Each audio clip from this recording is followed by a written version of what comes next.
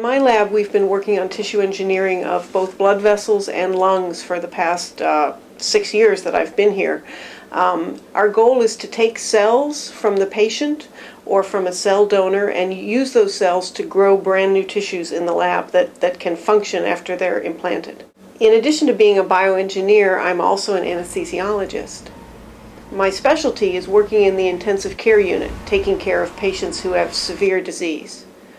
A lot of my patients have vascular disease or lung disease, where their blood vessels or their lungs really don't work very well.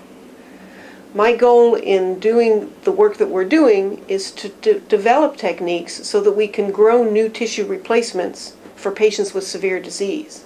I first got interested in trying to grow new tissues when I was working in my anesthesia residency in Boston in the early 1990s.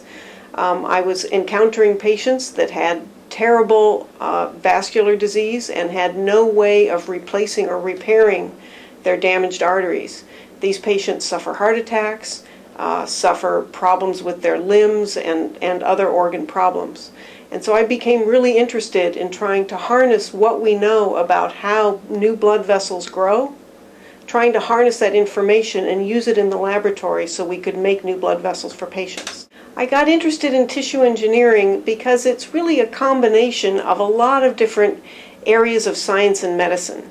So for example, if you want to grow a new tissue in the lab, you have to understand about biology and medicine and disease, but you also have to understand about physical principles and engineering and mathematics in some cases.